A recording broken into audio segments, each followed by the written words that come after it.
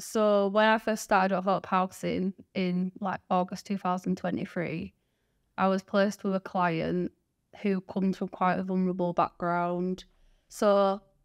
me and Laith used the service the first time together with the client,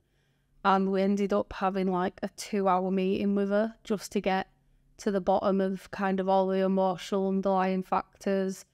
and some potential trafficking and modern day slavery aspects. So it's genuinely been really helpful. I think I'm definitely going to use it more, because even though her English is getting better,